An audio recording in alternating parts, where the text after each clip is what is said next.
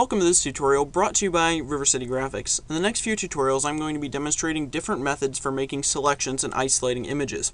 Now, there are many different methods to do this, and each has its own set of pros and cons. So today I will be showing the pros and cons of using the Magic Wand tool. So to get started, we're going to open up Photoshop, and as you can see I have an image of a soccer ball in a hand. And what the Magic Wand tool is good for is taking an image that has a solid background or a close to solid background. And what I mean by close to solid is like just like almost a solid blue or almost a solid green or something like that, where it has just a little bit of variation within it. And you take that and you can select out images very easily with the Magic Wand.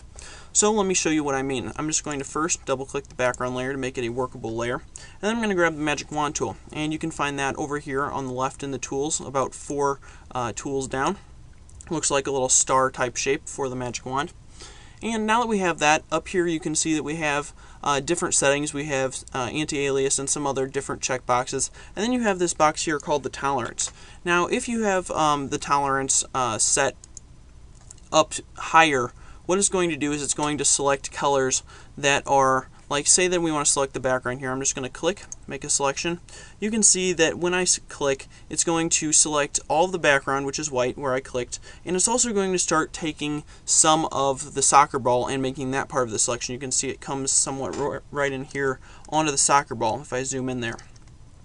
So we don't want this, and what it's going to do is if we move the tolerance up, like let's say I make it closer to 100, I'll just deselect, and I'll make another selection. You can see it even moves farther into the soccer ball. And what this is doing is when you set the tolerance up, it has a tolerance for colors that are white and close to white. And since the soccer ball is almost white, it's going to start selecting those colors as well. So what we want to do is take and move the tolerance down. So we'll put it at something like 16 or maybe 8 or something. When we deselect, and then we can take and make a new selection, you can see that it takes and puts it just around the soccer ball and just around the hand, and it's not going into the soccer ball at all because it has a lower tolerance for colors that are close to white.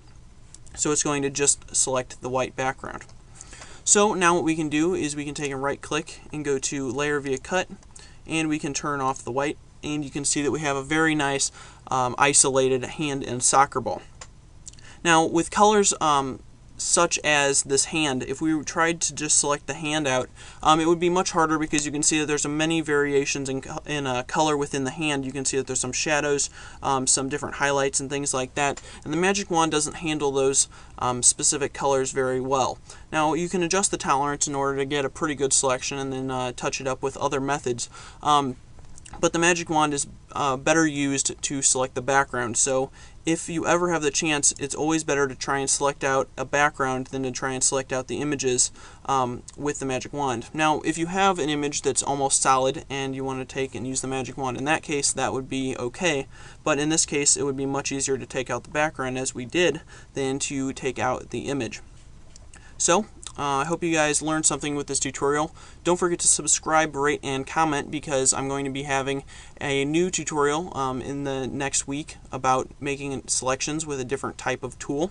So I hope you guys enjoy this tutorial, and thanks for watching.